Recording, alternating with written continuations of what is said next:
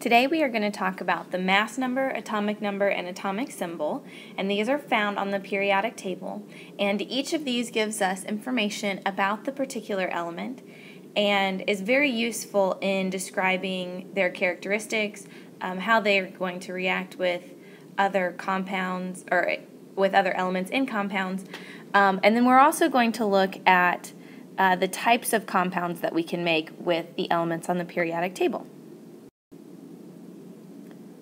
So today we're going to just look at how the table is arranged and then what the mass number, symbol, and atomic number of an element are.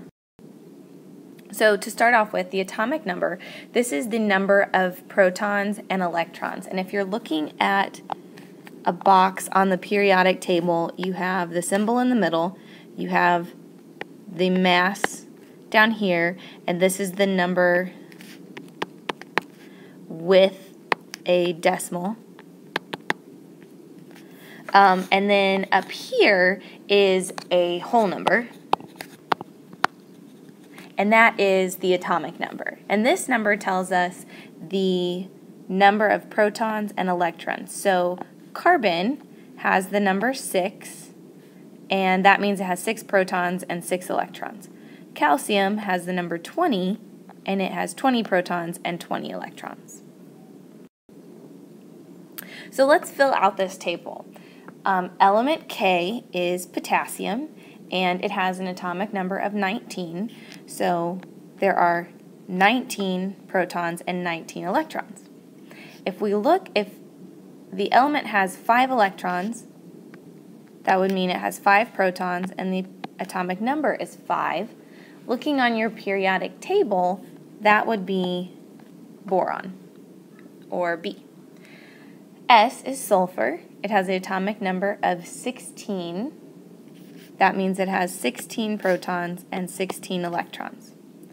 For V, if it has 23 protons, its atomic number must be 23, and then it would have 23 electrons.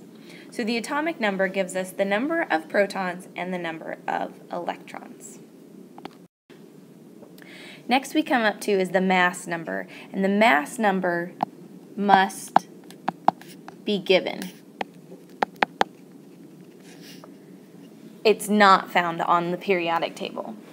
And this is the number of neutrons and protons added together.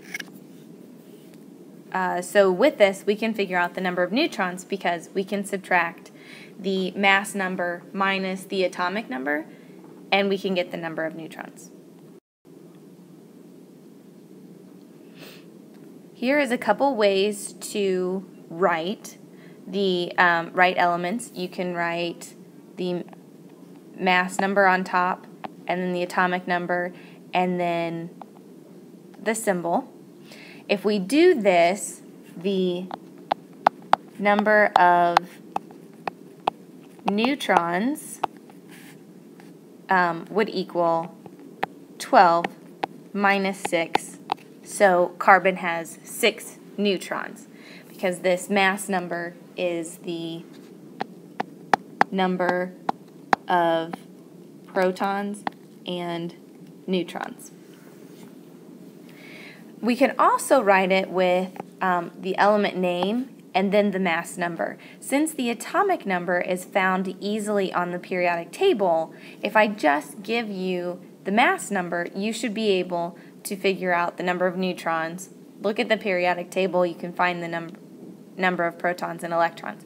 So for example, silicon 28, if we look on the periodic table, it has a symbol of Si, and the mass number would go up on top, it's 28, and then from the periodic table we know its atomic number is 14. If we do this, the number of neutrons equals 14, because that is the 28 minus 14. Now for hydrogen 1, we write that as 1 neutron, or 1 for the mass number. The atomic number is 1.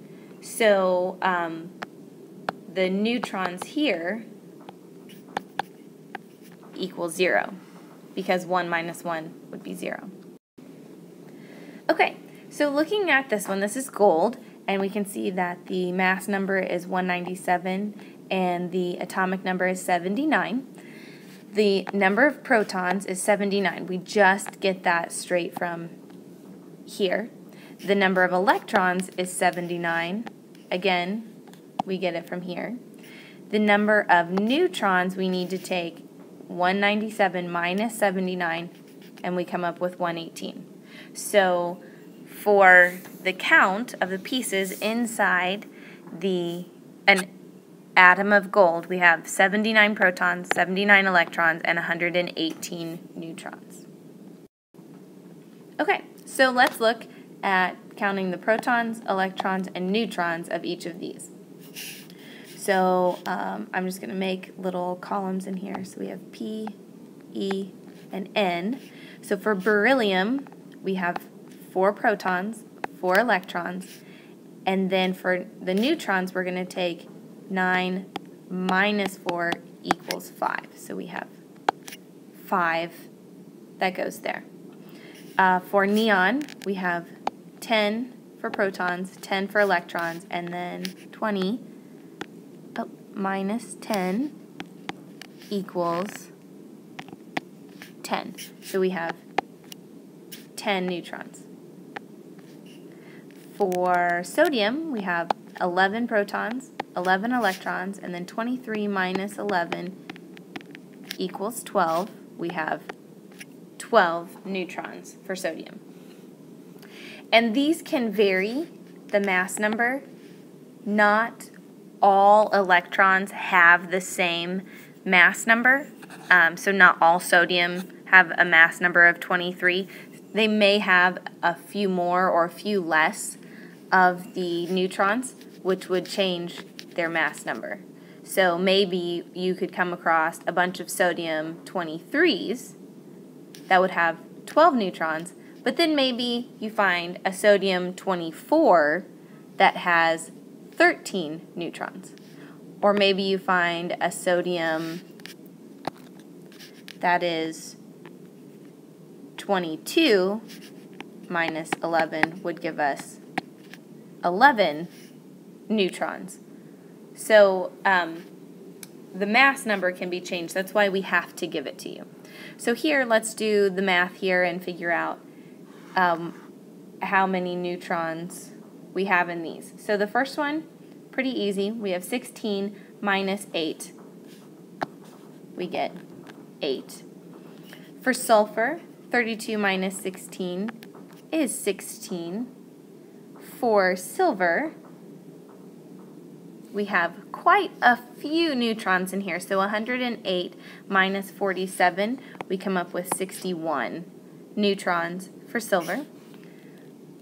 For bromine, we have 80 minus 35 gives us 45. So there are 45 neutrons in this particular bromine. And then for lead, we have 125 of the neutrons in this particular type of lead. Okay, looking at chemical bonding. So we already have identified the bits and the pieces and how to figure out bits and pieces inside an atom. Now, how do those atoms interact? And there are 4 ways that atoms can interact. So a chemical bond are when atoms are held together by attractive forces. They can either share or transfer their electrons. Protons and neutrons do nothing when we look at bonding. So our 4 types, we have metallic, which deals with metals. We have ionic, which deals with charges. And then we have covalent polar and nonpolar. And these really are like the same type, but they have varying degrees of sharing their electrons. So we'll talk about each of those. Okay, first up is metallic. And this is where we have a crystal lattice of metal cations. Well, we know from our sticky tape lab that a cation is a positive ion, and so the metals become these positive ions that are floating around, and then we have these sea of electrons. So the metals just kind of allow their electrons to flow wherever they want throughout the entire thing. And then usually this deals with a single type of metal. We'll do this. Occasionally we'll make an alloy where we may have a pattern of metals in here, but for the most part we're dealing with one particular type of metal. So we call this the sea of electron model. So atoms are arranged in a pattern, electrons are shared freely. So the electrons really just go wherever they want. They swim all over this place in this lovely sea. Ionic bonding. This is the one that we probably will work with the most because it has the most reactions. We can build this the easiest. So what is happening here? Our electrons are fully transferred between a metal and a nonmetal. So you have your metal and nonmetal, and like the metal's holding on to an electron, it's going to give it completely to the nonmetal. So you're left with a metal that's positive and a nonmetal that is negative. Since this is a positive and this is a negative, they buddy up because of that positive negative liking to attract each other. So we have fully charged atoms because one has the electrons and the other does not. So when you write it, the symbol of two elements, a metal and a nonmetal, and this says the stair step, which we'll talk about in class, but it just is the barrier between the metals and the nonmetals on your periodic table. We have what's called a cation, or the positive one. This one loses electrons. So the positive cation lost a negative electron. Then you have the anion, which is negatively charged because it has gained electrons. So it has more negative pieces. If we go back and listen to talk about, the chocolate chip cookie method, the cation would be ones that are chip light, and the negative ones, the anions, would be chip heavy.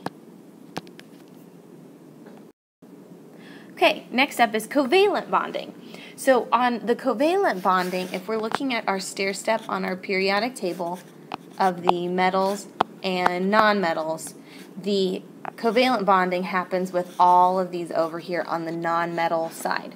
And you need at least two of them.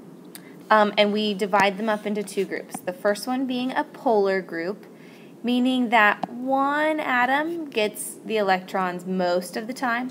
And then we have a nonpolar where they share them evenly. So for the polar, you have an atom here and here. And the electron is going to swim over here and here and here and here, and then maybe go over here. And then it's going to come back and spend most of its time here, and then come over here, and then go back.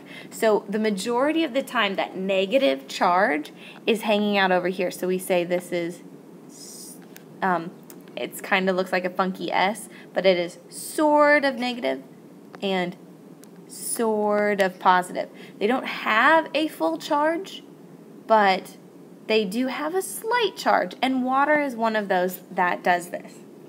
Now, a nonpolar is when they share them evenly. So if we have our same two, or if we have our two, then the atom kind of does this back and forth, and maybe it'll do a double loop here, but then it'll come and do a double loop here, and back and forth, and back and forth.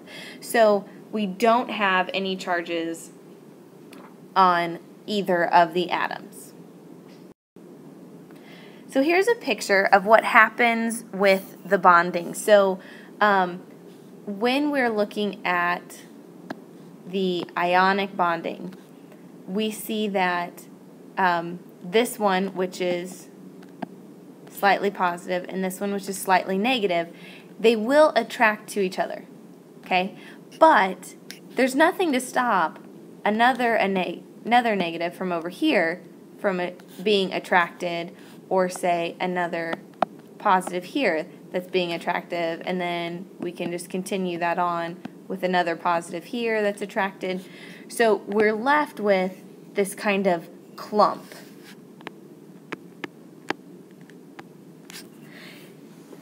This clump will just kind of, all of these atoms will be grouped together because there's some positive or negative, some opposite charge that's pulling them together. When we put this one in water, it breaks apart. When we look at the covalent bonding, we have an atom with some electrons and another atom that wants them, so they share. And this sharing is what causes the bond. Since the electrons are being shared between two atoms, those are stuck together. They really could care less about another one that's floating around in various areas. Okay, then we need to name these, and we will practice and practice and practice naming these. So when we're looking at naming the ionic compounds, the metal always goes first. So if we're talking about that stair step on our periodic table, we have the metals and the nonmetals. This side is going to go first every time.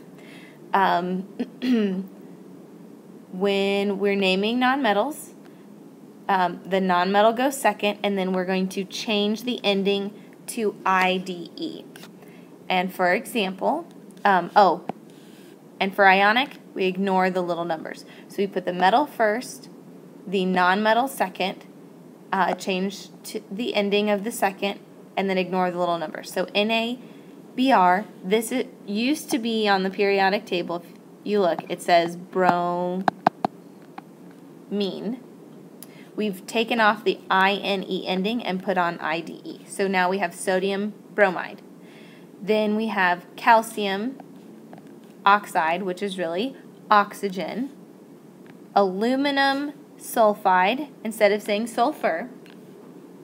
And notice that we have this little 2 and this little 3. We said nothing about that in our answer, because ionic compounds ignore little numbers. Okay? So when you are going from the formulas to the words, this is really easy because you just look at what pieces are involved. Magnesium, iodide. Potassium, nitride. Beryllium, chloride. You don't have to worry about these little numbers. The part that gets tricky is when you're looking at aluminum sulfide and you have to give the formula.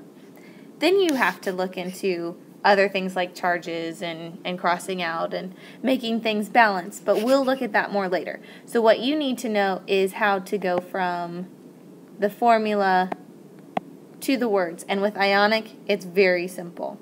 Metal name like normal, non-metal second with an IDE ending, and ignore those little numbers.